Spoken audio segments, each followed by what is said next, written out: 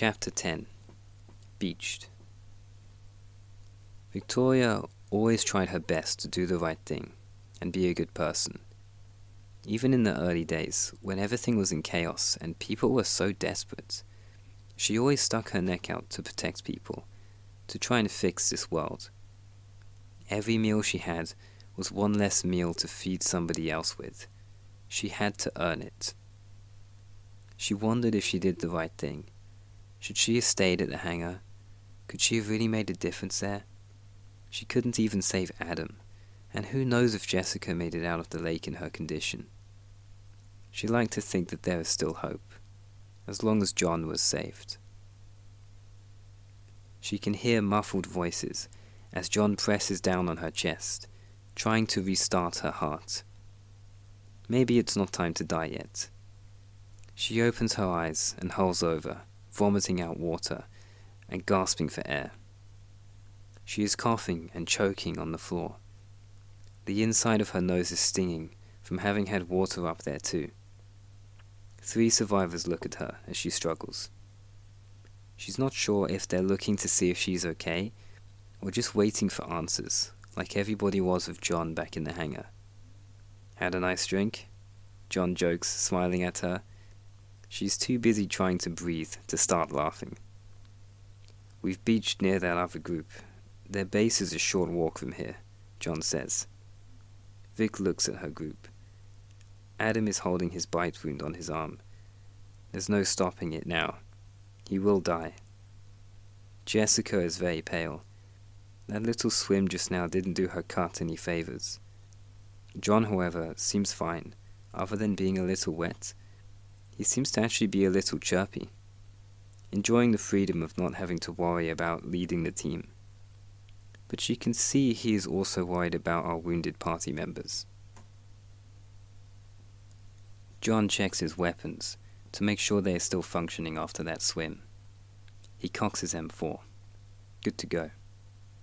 He looks at Adam, then back to Vic. It's best if we deal with this now. Vic looks at Adam. He's scared, but he knows that there's no use in fighting it. We've been through this too many times before. He's not going to run. Just give the order, Victoria. I'll deal with it. Victoria looks to Adam one last time. Is this what it's like to lead? I'm ordering people to die now, she thinks. This is one of the hardest things she's ever had to do.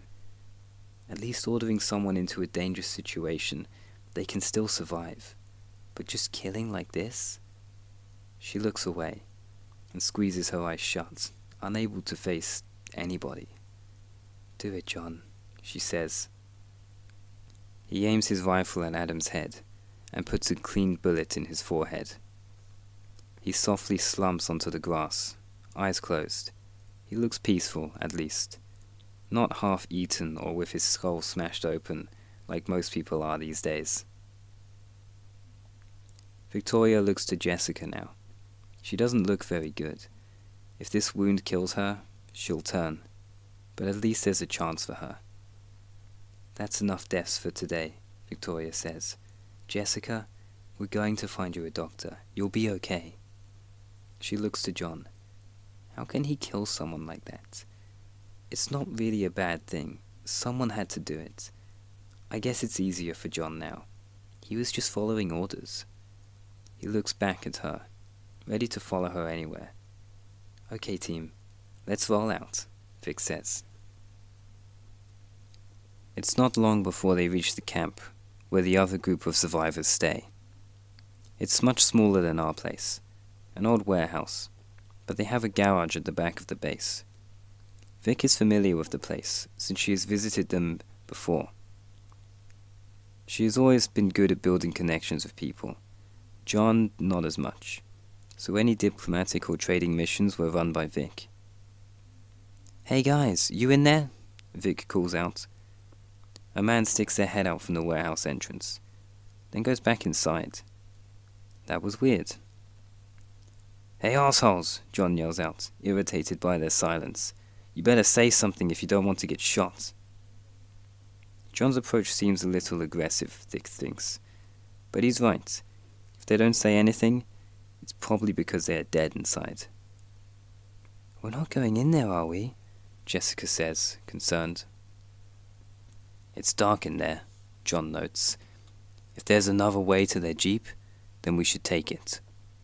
"There isn't," Vic says morbidly. "It's locked from the inside. The only way in is through the warehouse." Jessica gives a disappointed and scared sigh. "We can get through this, guys," Vic says, taking charge of the team. "If we work together and watch each other's backs, we'll be okay." John nods. "Let's do it," he says enthusiastically. The three of them enter the warehouse, moving slowly to give their eyes time to adjust to the darkness. Vic takes the lead with her bolt-action rifle. Jessica is behind on her right, holding her frying pan. She is the least experienced and most vulnerable in the group, so she makes sure to stay close. John is to the left, M4 at the ready, and a 9mm pistol as a sidearm. "Stay sharp," Vic says as they move in. They hear shuffling noises on the left, as some cans from a living space are knocked over. One of them is sneaking around on the left, Vic notes. A zombie emerges from the darkness in front of them and darts behind some boxes to the right. They swing their weapons and fix them on the boxes where the zombie hides. Despite their guns, Vic knows that they are in an awkward position, with enemies on both sides.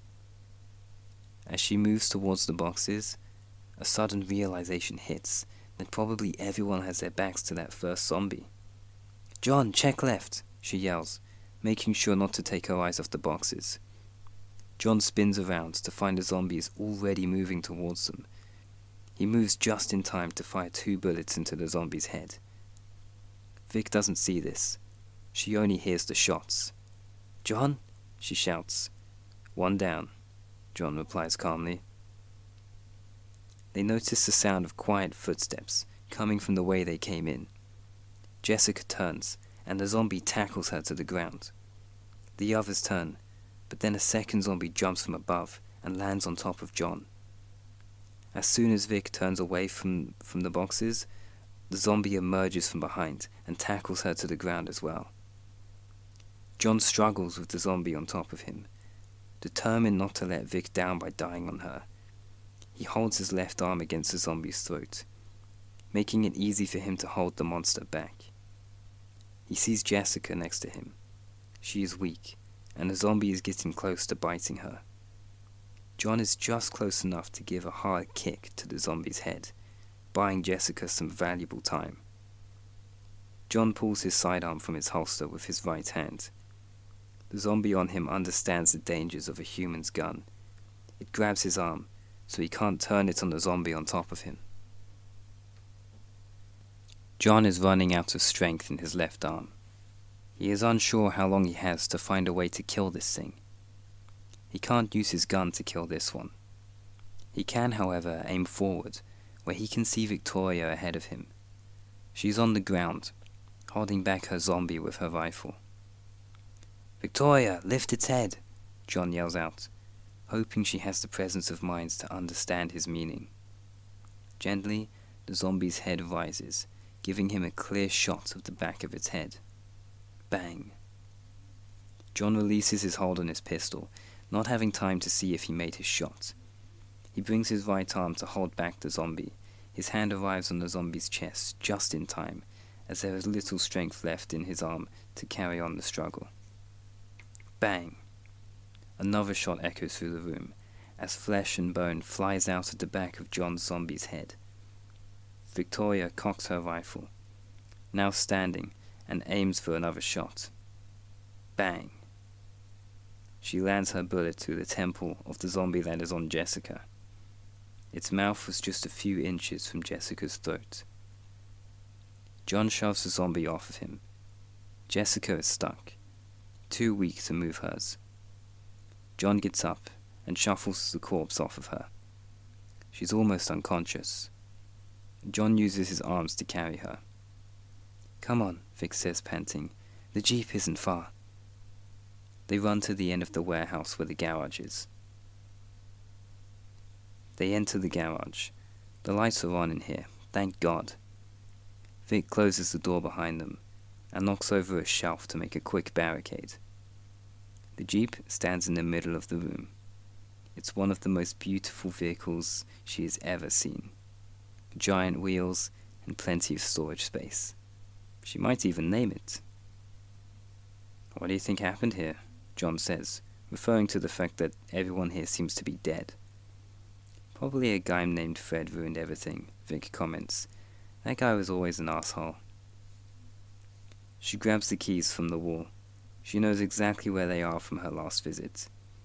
She then presses a button on the wall, and the garage doors slowly start to open. John places Jessica's unconscious body in the back of the Jeep. "Hang in there, buddy," he says warmly. "Hey, look, they have a portable radio in the back," John notes. "That must be new," Vic says. "It wasn't there the last time I was here." "You drive," she commands, and tosses him the keys. "Let's head north." "Alright," he says.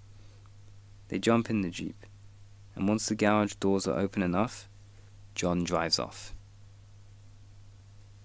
As they emerge into the daylight and start putting some distance between this place, Vic spots several people running after them.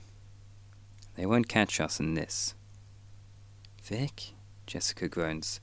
"Am I alive?" "You're still with us, trooper. Don't worry. We're going to find you a doctor," Vic says soothingly. "So what's the plan, boss?"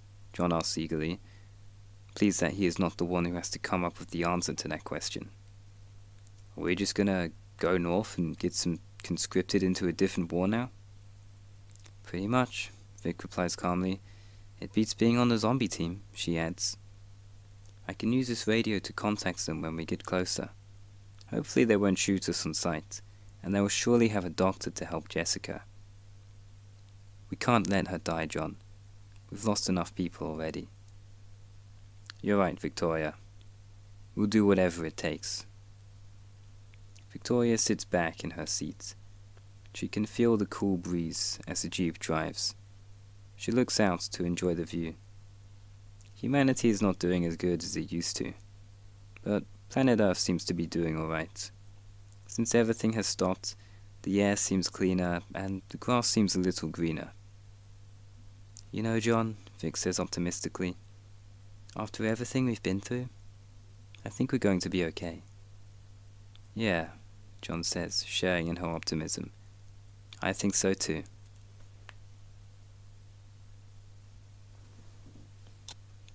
And that, ladies and gentlemen, marks the end of Zombie Panic. I hope you guys has had as much fun listening as I've had narrating this thing. It's actually the first thing I've ever really written and narrated.